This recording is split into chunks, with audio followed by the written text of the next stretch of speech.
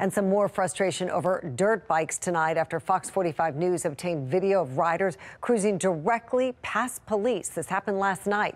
Community leaders in one neighborhood say the city isn't doing enough to limit illegal riding. I mean, it's just outrageous. It's only May. What is it going to be if they do not reel this in now?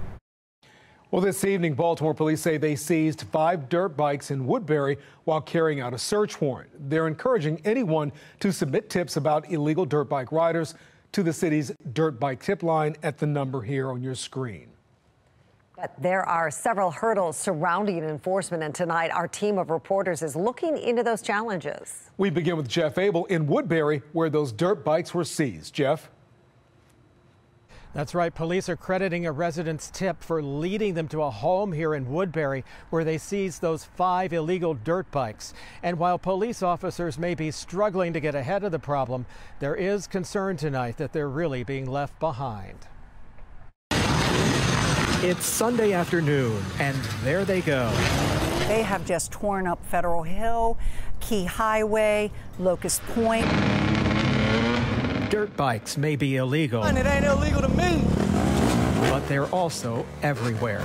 They go over sidewalks. They go over your stoop. They don't care. There's no respect. You can't 2, 4, 6, 8, 10. It's 100 bikes or more. In Little Italy, the roar of dirt bikes has become a daily disturbance. Well, maybe you have, as we're speaking, they need recreational facilities. Our streets should not be those recreational facilities. At a community meeting in Little Italy tonight, residents questioned police officers and representatives from the state's attorney's office about removing illegal bikes off the streets. What can we do about it? Right now, citizens are watching the activities happen. They are daily activities.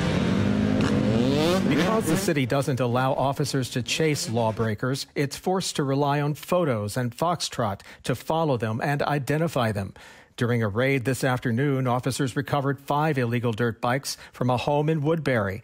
They credit a call to the city's dirt bike tip line for leading them to the location. Well, they can impact the bottom line. In Little Italy, business owners fear business could be impacted if the city doesn't soon put the brakes on dirt bikes. There's enough of an inconvenience coming to the city anyway. We don't want to add to it.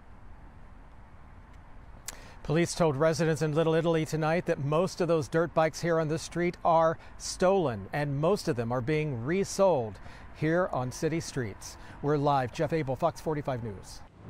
I'm Mary Bubala. Thank you for watching. Here's another video for you to watch. Also take some time to subscribe to our YouTube channel.